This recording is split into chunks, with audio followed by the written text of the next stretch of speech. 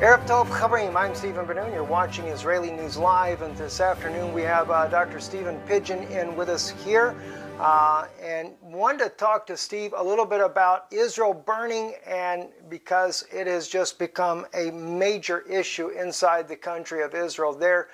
We'd shared a little bit of information the other day ourselves about this, and Steve had reached out, sent a letter to me, and was telling me about he believes that this may be even prophetically spoken about in the book of Amos. Now, I was actually thinking possibly Amos 4 because I forgot where Steve had spoke about this at. But we have Steve here on Skype, and we wanted to get his perspectives about this. And so, Steve, thank you for coming on with us today and sharing your perspectives about Israel and the serious situation of all these fires that are breaking out. Well, it's great to be with you, Stephen. It's great to be on Israeli News Live, of course. And, this situation in Israel is really quite interesting. There have been other fires in Israel. And, of course, any fire in Israel is a cause of great alarm because of all the care that has gone into really the planting of every single tree in the forest that constitutes the wooded areas of Israel. And now to see these areas being willy-nilly torched is quite alarming. But in this particular case, we're not just talking about a fire. Like a few years back, there was a fire on the southern side of Mount Carmel that burned quite a few acres, and people were outraged, but it really didn't change anybody's life significantly. It just took away the beauty of the area. These fires, on the other hand, are something much more significant. It's massive acts of arson all over the country. And these massive acts of arson have torched people's homes. You see huge fireballs blowing up between the apartment buildings in Haifa, for instance. And when I saw the fires, and particularly the real large conflagration of flame was really up near Haifa initially, that really alarmed me because of this passage of scripture that you find in the book of Amos. And I remember looking at the book of Amos when I was doing some research, and I've written extensively on my blogs at sefer.net on this particular issue. But there's a passage, if you look at Amos 1, it says, "The words of Amos, who was among the herdsmen of Tekoa, which he saw concerning Israel in the days of Uzziah, king of Judah, and in the days of Jeroboam, the son of Joash, the king of Israel, 2 years before the earthquake." Okay, now mark that, 2 years before the earthquake. "And he said, Yahweh will roar from Zion and utter his voice from Jerusalem, and the habitations of the shepherd shall mourn, and what? And the top of Carmel shall wither." Now, so you have this marker now, this prophetic marker that says, essentially when you see the top of Carmel withering, you know that this sequence of events that's going to follow in this prophecy are going to take place. And so what you see there is Carmel, of course, is the mountain that runs really right from the coast there and runs back through the top of the city of Haifa, where the Baha'i temple is and all that. Oh, yes. And it runs down to where the Elijah monument is, where you can look out over the valley of Armageddon. And that mountain, of course, has always been one of my favorite spots in Israel because of its greenness, because there's so much woods there. It's a beautiful section. And now you see this very strong marker, a marker that no one in the world can miss, that in fact the top of Carmel is withering. And so once you see that sequence, once you see that marker, Now take a look at what the rest of Scripture has to say, because it gives us a sequence of events that's about to take place, right? In verse 3, for 3 transgressions of Damascus, and for 4, I will not turn away the punishment thereof, because they have threshed the Et Gilad with threshing instruments of iron. Well, you know, weren't you just up on that border between Israel and... Oh, yes. And you know that what they call the Valley of Tears, where all the Syrian armament came over to make an invasion into the Golan Heights. I mean, they were threshing Gilad with their instruments of iron. And because of that, it's been a while, but now you see that Yah will send a fire into the house of Hazael, which shall devour the palaces of Ben-Hadad. And, of course, you know, Assad is not Ben-Hadad, but, you know, it's not far off. And you see that it talks about breaking the bar of Damascus, and gets into much more specificity. It says, the people of Aram shall go into captivity. Well, of course, the people of Aram are Syrians, right? And are they going into captivity? Well, what would you call the migration into Turkey? What would you call the migration into Germany? You know, they're living in camps now, right? Sure. So it's a prison for them, because that's exactly what's happening. And I mean, in fact, if any of the refugees come to the Czech Republic, I've actually been there to the prison camp that they go to, entire families. So not many want to come to the Czech Republic because you are put in an actual prison. And of course, like you said, the different camps like that in over there in France, right there before you go over into England, right there. Calais, France. That's what I'm thinking of there. That has just become a disaster. Yeah, and you know, so you see that they haven't gone into freedom. They haven't gone into economic opportunity. They have, the people of Aram, the Syrians, have gone into captivity. And so we can see now that, you know, and of course we have this issue of Isaiah 17 talking about Damascus being a ruinous heap. And we see that the first judgment that happens following this withering of Carmel is a judgment on Damascus. But from there, in verse 6, you see that we have a judgment that's coming on Gaza. A judgment that's coming on Gaza, because they carried away the captive, the whole of the captivity, to deliver them to Edom. And so what you see there is, you see now what's going to take place is Israel has labeled these arsonists as terrorists. And of course, they're talking about draconian sanctions. You know, we're going to deny your citizenship in Israel. You know, you could get deported out of the country. You too could go into captivity. But I think ultimately that you're going to see Israel is going to take steps. They're going to have to take steps to quell the terrorism. And that step they're going to take is going to be to send a fire on the wall of Gaza, which shall devour the palaces thereof. And so it won't be an eye for an eye and a tooth for a tooth, but it'll be a flame for a flame.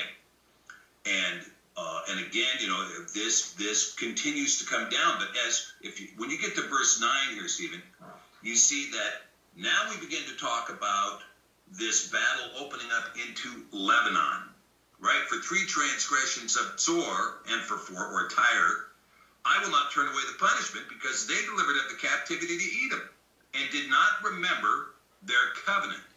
Well, of course, you know, Tyre, Sidon, you know, that's right now totally occupied by Hezbollah. And you can see that it looks like Israel will be stepping out, not only into Gaza, but also up into southern Lebanon, with fire on the wall, which shall devour the palaces thereof. And so you see that Amos, as we go through this prophecy in both Amos 1 and Amos 2, that you have a sequence of events that appears to place, you know, Israel moving against Gaza, Israel moving against Lebanon. Now, you see also there's 3 transgressions of Edom. But as we talk about this, Stephen, you know that so much of the dynamic in Syria has, you know, Turkish troops moving into the northern end. There was a discussion about Saudi troops potentially making a pincer movement approach to come up through southern Lebanon or even Jordan, but to make a southern approach against Assad's troops in Damascus.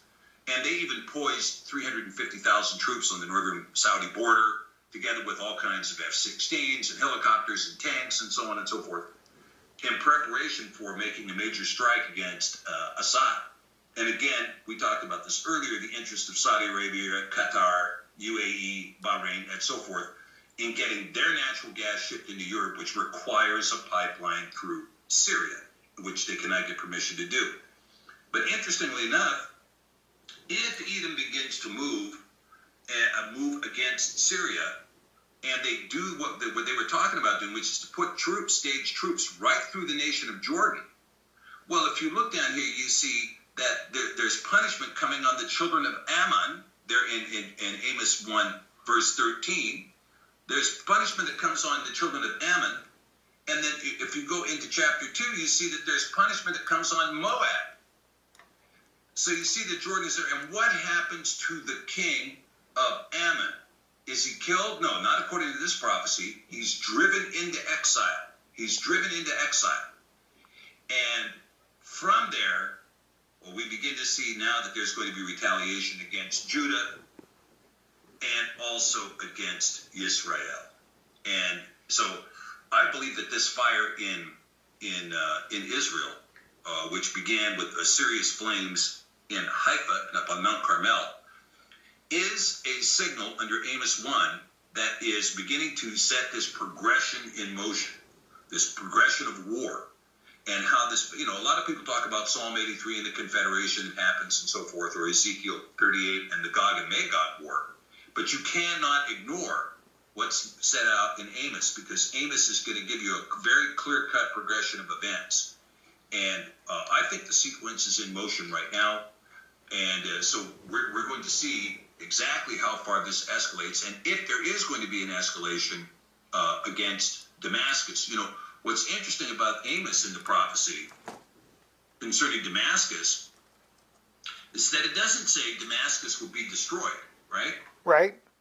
It says, I'm going to send fire into the house of Hazael, and which will devour the palaces of Ben-Hadad, and I will break the bar of Damascus, cut off the inhabitant from the plain of Aven, which is what they're trying to do, is cut off that eastern section of Syria, and him that holds the scepter of the house of Eden, and the people of Aram shall go into captivity. So it's not the complete destruction of Damascus, but it shows that Damascus is first and foremost in this sequence and in this prophecy.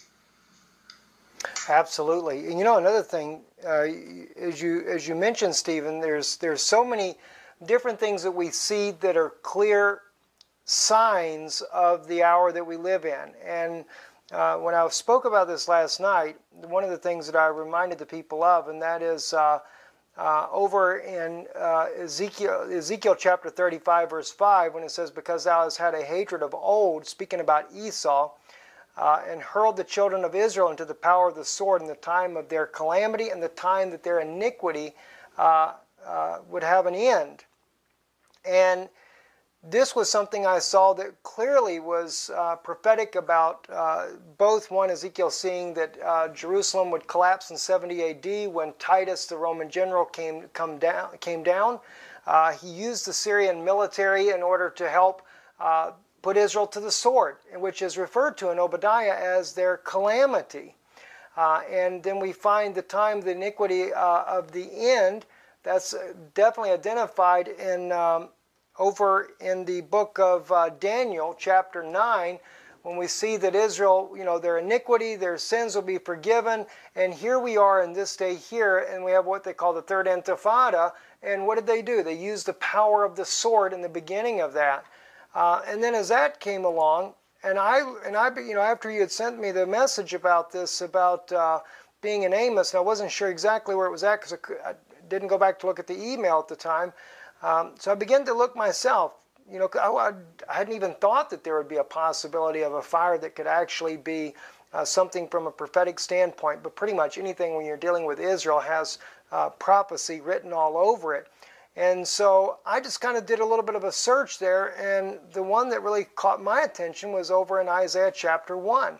And even though we know that Isaiah chapter 1 is speaking of a time that's already happened, it's under the time of, during the time when Hezekiah and Ahaz, when these were the kings of Judah. But then he goes in there, he speaks about them rebelling against him. etc. But then he talks about how that all the cities were on fire. And I just could not help but think of that. It says, I believe verse 7, your country is desolate, your cities are burned with fire, your land strangers devoured in your presence, and it is desolate as overthrown by floods. And that's exactly what's happening. Not only is it being burned, Stephen, but also strangers, the Gentiles have come in, the United Nations, whether it be the United Nations, presidents of different countries, the Vatican, everybody's just trying to hack up Israel and give it to somebody else. And, oh, sure. So when you talk about that, Stephen, I did a lot of work on the research on UN Resolution S-181, which was passed on November 29, 1947, that essentially was an edict to go out and rebuild Jerusalem, if you will. It was an edict to restore the nation of Israel. And in that edict, if you go back and look at S-181, they do carve out Jerusalem as an international city. That is to say, it was not to be under the jurisdiction of Israel, of the nation of Israel, but to be an international city. And they have a well-defined borders that are articulated in that resolution. And they talk about the kind of authority that's going to govern in there, so on and so forth. So it's very easy for them to point back to S-181 and say, this was the original intention that was violated in the 67 war and so on and so forth. Therefore, we have the right to reinstate this. And this is what the Oslo Accords are all about, too, which is to try to go back to a 67 boundary issue and to try to reestablish Jerusalem as this international city. Now, of course, the Pope, which is so alarming, this is what's so alarming about what the Pope has done, that the Pope has allowed Muslims to pray inside the Vatican, and he himself has prayed inside a mosque. Now, when you put those two together, you're talking about, first of all, if you pray inside of a mosque, then you are, you're Muslim. You've converted to the faith. Under Islamic law, you're Muslim. And if you allow imams to pray inside the building, that becomes Dar es Salaam. It becomes part of the Islamic world. It's Islamic turf. So you have the Pope willingly yield the Vatican in Rome to Islam. Why would he yield the Vatican in Rome to Islam? Because he has the Second Vatican planned in the walled city of Jerusalem. And so this plan to initiate this, to recapture the walled city of Jerusalem as the Second Vatican, which of course would become a First Vatican, is now in full motion because, of course, there is going to be this building of the Second Temple. When you read Daniel 9:24 in the Et Sefer, you see that it talks about the end of the 9:24. It says, and what will take place is the anointing of the Holy of Holies. Of course, in the Hebrew, it's Kodesh Kodeshim. But in most English translations, it says, quote, to anoint the most holy. But Kodesh Kodeshim, the Kodeshim is the plural, Holy of Holies. And so I believe that passage is talking about a third temple. And if it's talking about a third temple, then we see this realization really as being predicted in the year 2017, when this Holy of Holies will be anointed again. And this Holy of Holies, and you see now the impetus is full bore. You have Trump on board, you have Putin on board for a third temple. Trump is going to immediately name Jerusalem as the capital of Israel and move the embassy to the city, another significant move. And again, I think you're going to see this push. I think you're right on it in your summary of what's happening with the Vatican in terms of their push to say our Vatican is going to be Jerusalem. It is not going to be no longer Rome. And they may be setting this up for that to happen as well, Steve, because the Pope has allowed certain refugees to come into the country that have, well, not so much allowed. They're just basically the southern border has been open for the different ISIS members that are coming in from Libya, that are crossing the Mediterranean Sea there. And I have a strange suspicion, especially since we've seen in the news recently, that they're talking about taking over the Vatican. And he may even allow this to happen to give him the excuse to move the operation over to Jerusalem, which kind of brings into question, why Jerusalem? What is special about Jerusalem? Of course, we know what's special about it, but for him to fulfill his prophecy, you have to understand, we know that there's biblical prophecy, but we have to also look as the way the late Joel Boehnerman said, who wrote about the Vatican. He says, most Jews never consider what the Vatican's theology is for the end of days. And as Joel pointed out, they want to take over Jerusalem, and they're going to make sure that all the events that are happening in the world are fulfilling prophecy the way they see it. And I think this is a dangerous situation, at the very least.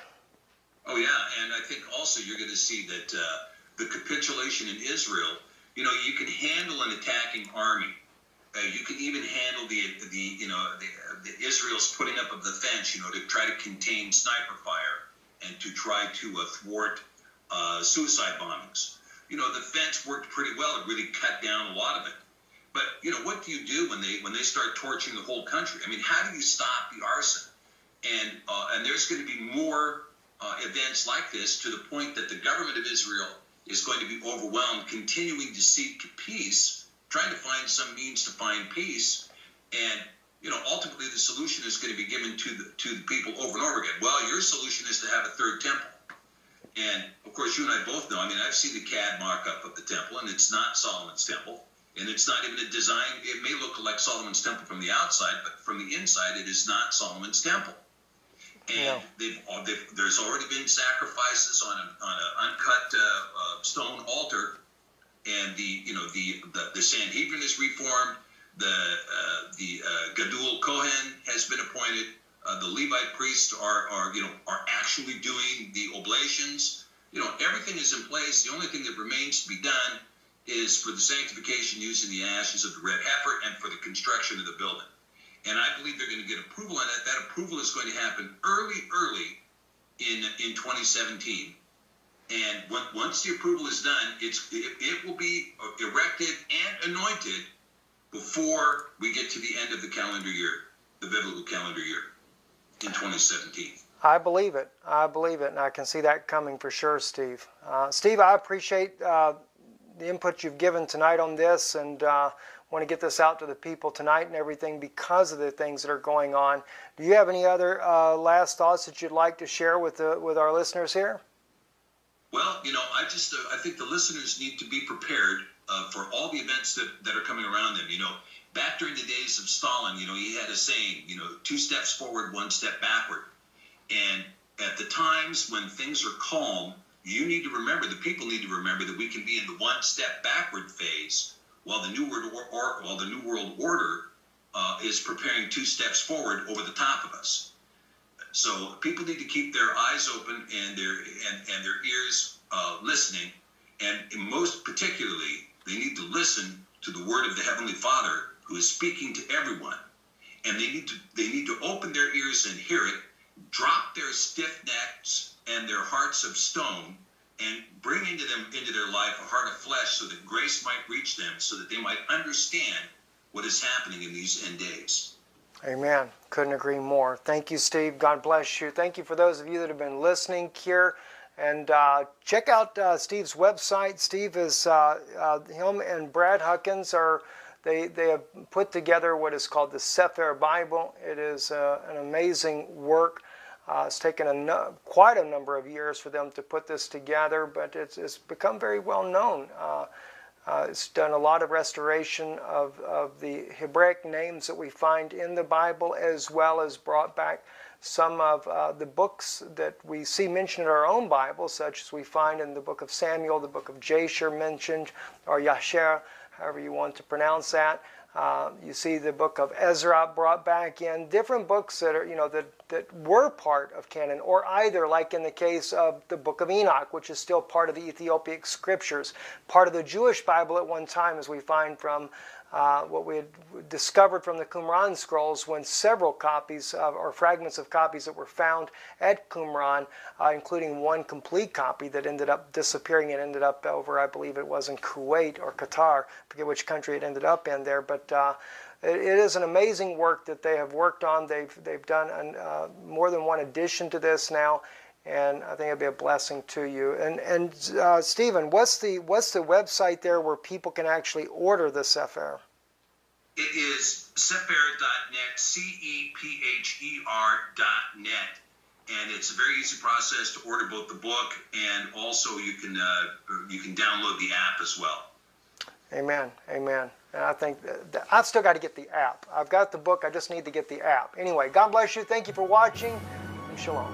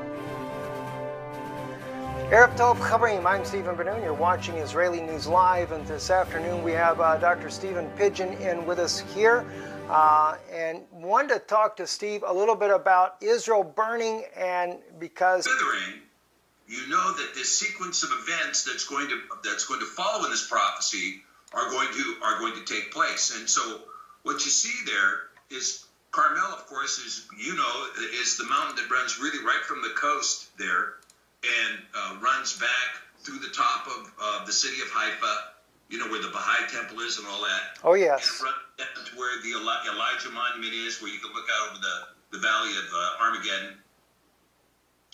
And that mountain, of course, has always been one of my favorite spots in Israel because of its greenness, because there's so much woods there. It's a beautiful section.